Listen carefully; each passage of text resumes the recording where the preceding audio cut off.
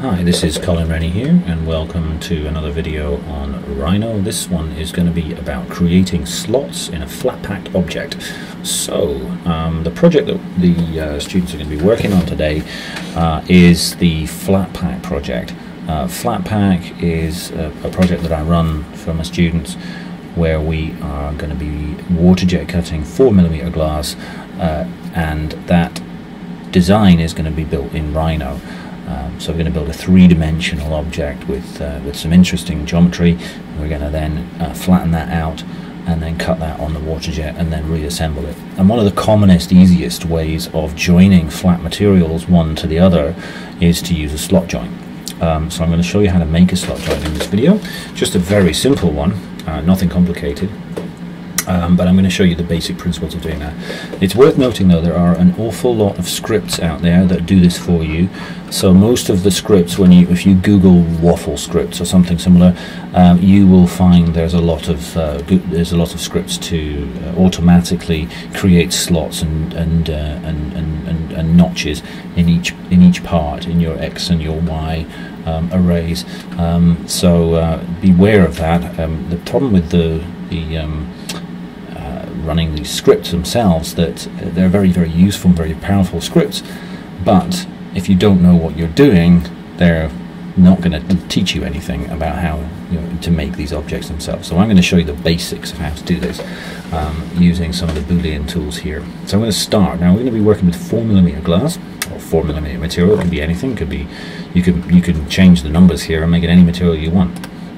But we're working with 4mm glass, so I'm going to work with 4mm glass. So I'm first going to create a box, just a simple extrusion box here. I'm going to do this fairly arbitrarily, but I'm going to go, so my X dimension here, I'm going to say, actually I'm not going to do it arbitrarily, I'm going to do it precisely. So I'm going to make it 100mm long, and I'm going to make it 4mm wide, and I'm going to make it 50mm high. So there's a piece of glass that's 100 by 50 by 4. And I'm going to now create a copy of that. In fact, what I'll do is I'll rotate it around its midpoint. So I'll make sure I've got my mid snap on here.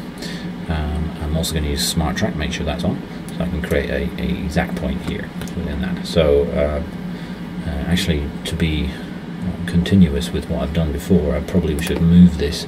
So I'll pick my midpoint here. I'll pick my midpoint up here and find it. There it is. And I'll pick the intersect between those two, which is there, and that's the center. I'm going to move that to 0, enter. So it's now in the middle of the 0 plane. Now I can take that object and rotate it around the 0 using rotate. So this is the object I want to rotate. Press enter. The center of rotation is 0, enter, and I want to rotate it 90 degrees. Except I need to do a copy in there, so I'll undo that. Do it again, 0, enter, copy equals no, copy equals yes, 90, enter, and now I have a copy of that object on that point, and press enter again just to finish that command. Right, now I have two objects. I'm going to put them up though. I want to put perhaps put the bottom of that. Anyway, I moved the top part there to the 0, but it doesn't matter too much. I'll hold my shift key down to make sure I toggle it up. Not too worried about the Z0. Okay, so I now have two objects. Now obviously that's a physical impossibility. You can't have two objects going through the same point. It won't do it. But Mr. Fuller was famous for stating that fact. But what we're going to do here is to create an intersection between these two, so that we can work with that geometry and then create slots using that intersection. Now, a Boolean tool here, intersection, which is it's not a Boolean tool, that's a Boolean tool.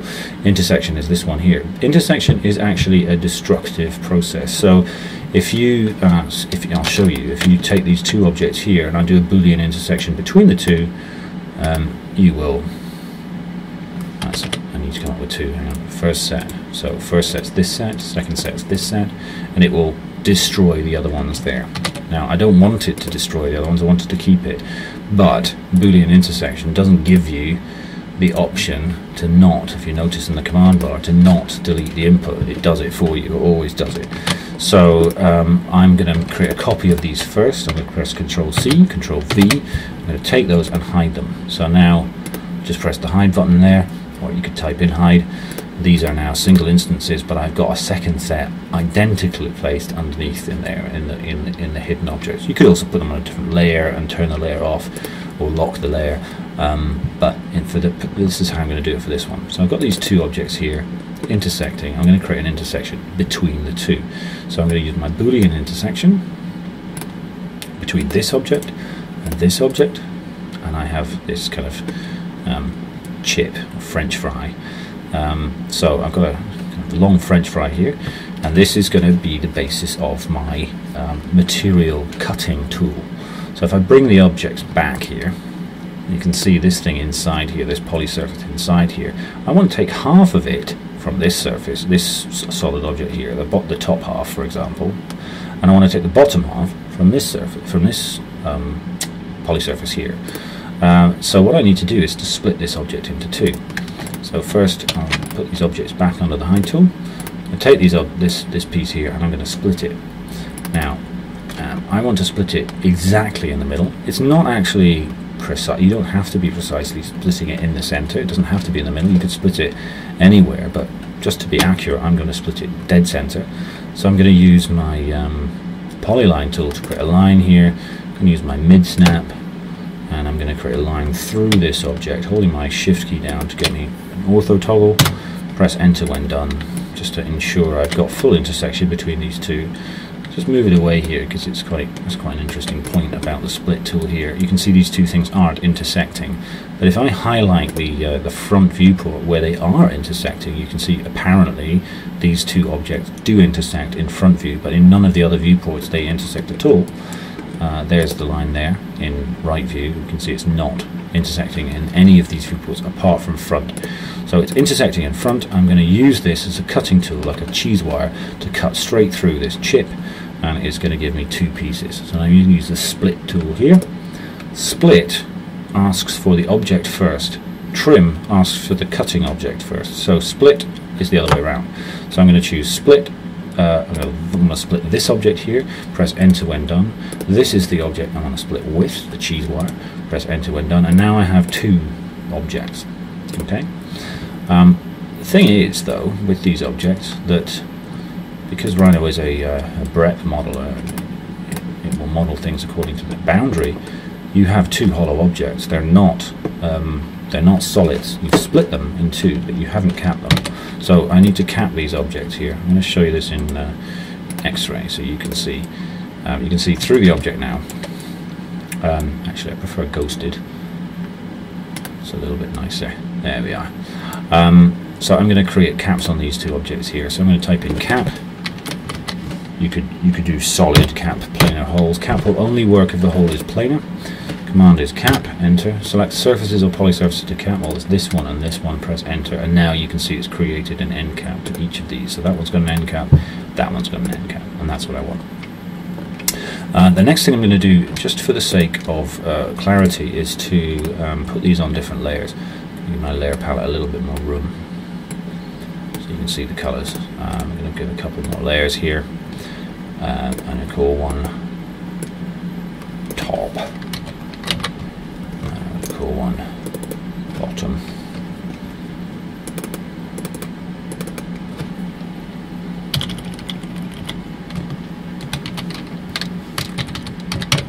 Top and bottom, and go make one blue. I'll just make it true blue, and I'll make one true red. Like that. So one's blue, one's red. I'm going to move this one here, which is the top one, onto the change object layer.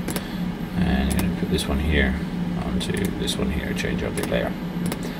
I might just move them around as well. Come on, go there. That's not letting me move it. Never mind. It's inconsequential really. So I've now got those objects there, so you can see them slightly better.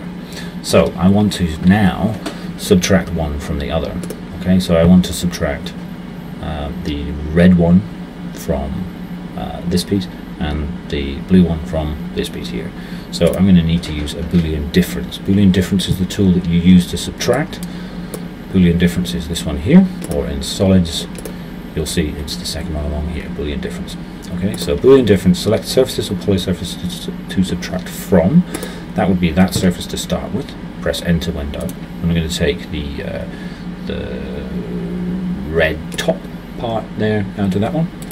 Press enter, and now I've created this structure. Because I had delete input equals yes on there, it's deleted that red bit. If I had no in, it would keep it.